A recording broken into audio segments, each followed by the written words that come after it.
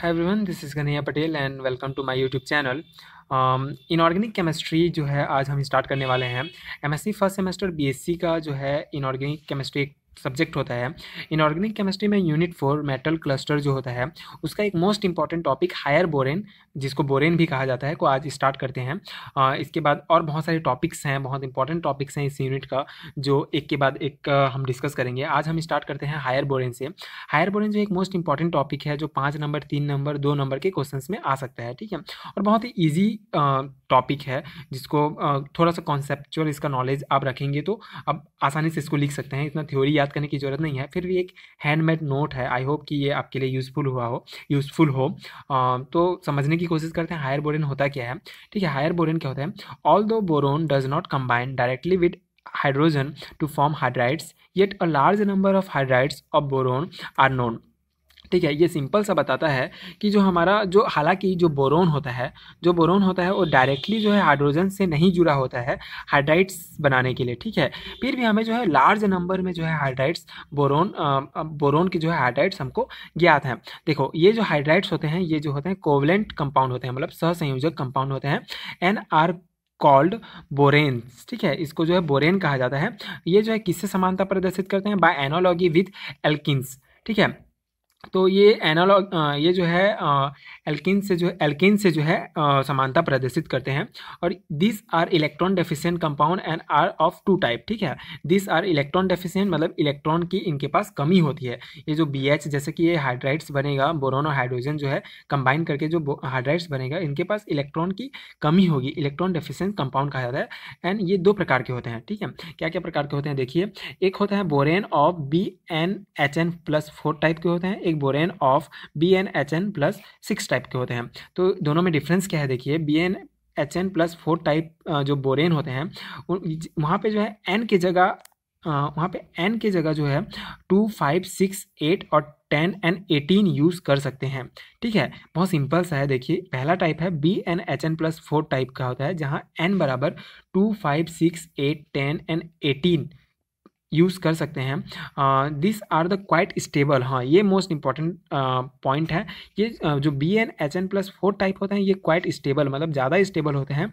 And high melting point, इनका गलनांक point जो होता है बहुत ज़्यादा होता है। एग्जाम्पल के लिए B2S6 diborane, B5H9 पेंटाबोरेन, B6H10 हेक्साबोरेन, B8H12 ऑक्टाबोरेन, B10H14 डेकाबोरेन, ये कई प्रकार के होते हैं। जैसे कि देखिए, इसको भी याद करने की ज़रूरत नहीं है आपको। जैसे कि यहाँ पे ये बस याद रखिए कि BnHn+4 में जो n = 2, 5, 6, 8, 10 and 18 होता है, तो 2 अगर n की जगह रखते हैं तो 2 यहाँ पे 2 + 4 = 6, तो B2H6 डाइबोरेन बन गया। इस तरह से आप ये एग्जाम्पल भी बना सकते हैं और याद रख सकते हैं। उसी प्रकार होता है बोरेन ऑफ BnHn+6 टाइप। तो यहाँ पे आपको बस वही याद रखना है, n की जगह जो है हम 4, 5, 6, 9 and 10 रख सकते हैं। दिस बोरेन आर अनस्टेबल, हाँ ये भी एक इंपॉर्टेंट पॉइंट है। ये जो है क्वाइट स्टेबल मतलब ये ज़्यादा स्टेबल होता है, ये जो है अनस्टेबल होते हैं and have a low melting point. इनका जो है इसके अपेक्षा जो होता है कम मेल्टिंग पॉइंट होता है। एग्जांपल के लिए B4H10 टेट्राबोरेन, B5H11 पेंटाबोरेन, B6H12 हेक्साबोरेन, B8H14 ऑक्टाबोरेन, B9H15 नैनोबोरेन, B10H16 डेकाबोरेन, ठीक है। इसको भी उसी तरीके से आप बना सकते हैं। जैसे अगर हम n की जगह 4 रख देते हैं और तो ये 6 + 4 = B4H10 टेट्राबोरेन होता है। तो ये एग्जांपल याद करने की ज़रूरत नहीं है, ये सब आप कॉन्सेप्ट क्लियर होगा तो बना सकते हैं। बस कुछ चीज़ें, जैसे कि BnHn+6 में n की जगह क्या रखना है, BnHn+4 टाइप में n की जगह क्या रखना है, बस ये सिंपल सा याद रखना पड़ेगा, ठीक है। नोमेनकल्चर आप बता सकते हैं कि इसका नोमेनकल्चर हमने किया कैसे है। तो नोमेनकल्चर के लिए आप according to the IPSC system के अनुसार जो है नोमेनकल्चर, बोरेन का nomenclature are name as die, try, tetra, borane and so on according to the number of boron atom followed by the numeral. Example 6, 7, 8, 10, ठीक है, which indicate the number of the hydrogen atom present in the बोरेन्स, ठीक है। Example के B8H14 ऑक्टाबोरेन। तो देखिए, यहाँ पे जो हमने पढ़ा है वही नोमेनकल्चर में बताया है कि जो IPSC नोमेनकल्चर के अनुसार जो बोरेन होते हैं, ये जो है डाई, ट्राई, टेट्रा, किसके अनुसार डाई, ट्राई, टेट्रा, जैसे कि अगर 2 है तो डाई, 3 है तो ट्राई, 4 है तो टेट्रा, ये आपको पता है, ठीक है। 4 है तो टेट्रा है, तो ये किसको देखेंगे, बोरोन को आप देखेंगे, ठीक है। यहाँ पे नोमेनकल्चर कहाँ से स्टार्ट होता है, बी। अगर बी के पास 4 है तो यहाँ पे टेट्रा बोरेन हुआ, बी के पास 8 है तो ऑक्टा बोरेन हुआ। मतलब कि ये 8 बी में कितने कितने बोरोन है उसको देख के आप इसका नोमेनकल्चर करेंगे। 8 है तो ऑक्टा बोरेन और 4 है तो टेट्रा बोरेन, इस प्रकार से ये नोमेनकल्चर होगा। बहुत सिंपल से। अब यहाँ इसका इंपॉर्टेंट है preparation of higher borane. Higher borane जो है कई प्रकार से बनाए जा सकते हैं, जैसे कि higher borane can be prepared by the following method. कई प्रकार के मेथड से जो है हायर बोरेन बनाए जा सकते हैं, जैसे कि हायर बोरेन बनाए जाते हैं। तो एक एक करके हम हायर बोरेन को जो है डिस्कस करते हैं कि कैसे इसका प्रिपरेशन किया जाता है। तो पहला जो है हमारा स्टॉक मेथड। स्टॉक मेथड एक मोस्ट इंपॉर्टेंट मेथड है जिसके द्वारा बोरेन बनाया जाता है। तो स्टॉक मेथड होता क्या है, जो स्टॉक होता है एक वैज्ञानिक का नाम है। स्टॉक ने जो है prepared all the borane accept B9H15 by the action of dilute HCl and H3PO4 on magnesium boride Mg3B2। ठीक है, तो सिंपल सा है ये। आप ये एग्जांपल देख के आप समझ सकते हैं कि इसमें कहा क्या गया है, इसको याद करने की ज़रूरत नहीं है, बस इसी को समझाया है कि जो जो स्टॉक होते हैं इन्होंने सभी प्रकार के बोरेन को बनाया था, सिर्फ B9H15 को इस मेथड से नहीं बनाया जा सकता है। ये इसको जो है ये एक्सेप्शनल है, इसको आपको याद रखना है। बाकी आप सभी प्रकार के बोरेन से बनाए जा सकते हैं by the action of dilute HCl और H3PO4 के द्वारा मैग्नीशियम बोराइड में। अब उसको जो है डाइल्यूट HCl का जब रिएक्शन कराएंगे तो आपको बोरेन प्राप्त होगा। जैसे कि ये है 2 Mg3B2 + 12 HCl जब बनाते हैं तो 6 Mg3Cl2 + B4H10 टेट्रा बोरेन हमको प्राप्त होता है। और कुछ अमाउंट में B2H6 मतलब डाइबोरेन भी प्राप्त होता है। B4H10 + H2 इसको गर्म करेंगे तो 2B2H6 डाइबोरेन प्राप्त होगा। यही स्टॉक मेथड के द्वारा ये बनाया जाता है। मतलब सिंपल से आपको याद रखना है कि मैग्नीशियम बोराइड में जो है आपको HCl का जब अब रिएक्शन कराते हैं तो आपको टेट्रा बोरेन प्राप्त होता है। और उसके बाद क्या बोलते हैं टेट्रा बोरेन, टेट्रा बोरेन प्राप्त होता है। लेकिन अब उसी प्रकार जब इसमें H2 के साथ इसका रिएक्शन कराते हैं तो डाइबोरेन प्राप्त होता है। बस सिंपल से है।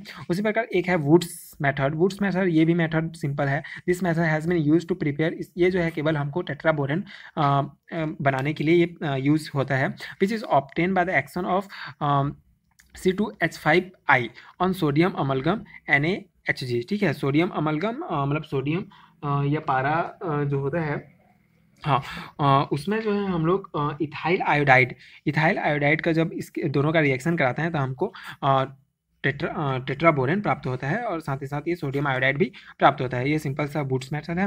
उसी प्रकार फ्रॉम द डाइबोरेन मतलब B2H6 के द्वारा भी हम प्राप्त कर सकते हैं। Higher borane such as B4 higher borane जैसे कि B4H10 B5H9 B5H11 and B4H14 are obtain by the heating B2H6 at a different temperature as shown below. जैसे कि B2H5 डाइबोरेन जो होता है इसको डिफरेंट टेम्परेचर में अगर हम लोग हीट करेंगे तो हमको डिफरेंट डाइबोरेन प्राप्त होता है, हायर बोरेन प्राप्त होते हैं।